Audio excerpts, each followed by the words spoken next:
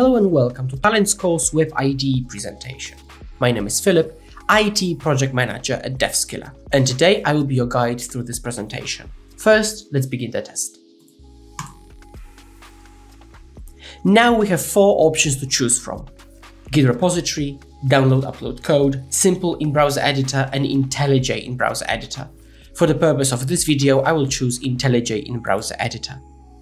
And let's talk about the overlay first. You can see the timer on which, if it puts some pressure on you or stresses you out, you can click and hide it. If you need to, you can always click again and see exactly how much time you've got left. Before, you can see the full task description, the intro, the requirements, and the instructions. In the Actions tab, you can very easily switch between modes. You can choose, again, Git repository, download code, simple IDE, but for now, let's keep our IntelliJ WebIDE.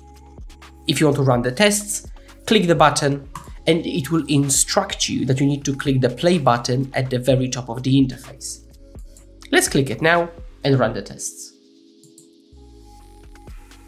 While the tests are being run in the background, let's explore the interface further.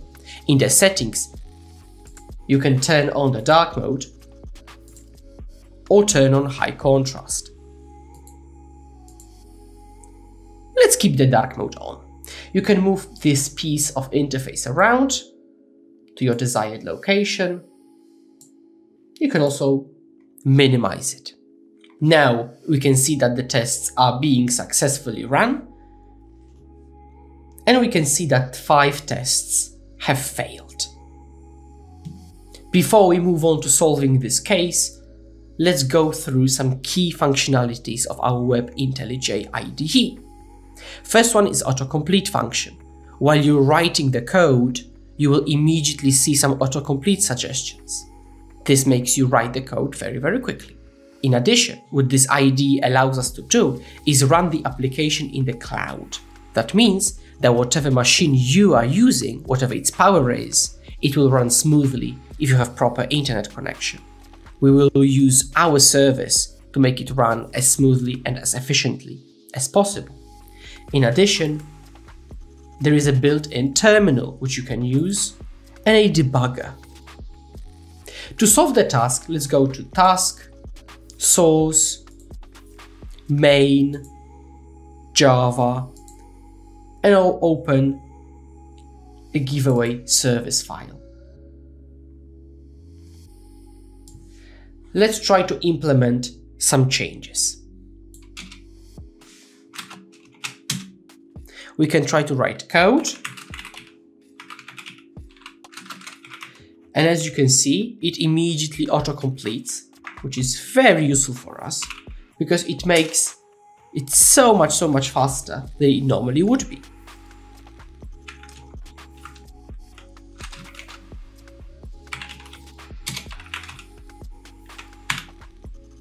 And we used the autocomplete function a few times during writing this short piece of code. Now let's add some more changes and run the tests again.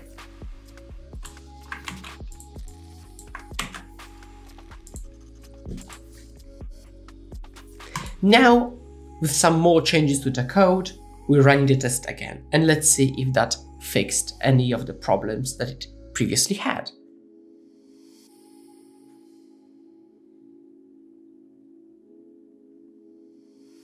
Now clearly, we've got only 1 test failing, while previously there were 5. We just need to find this last problem, fix it, and everything should be perfectly fine. Once you've finished the last problem, click the Finish button, and you complete the exam.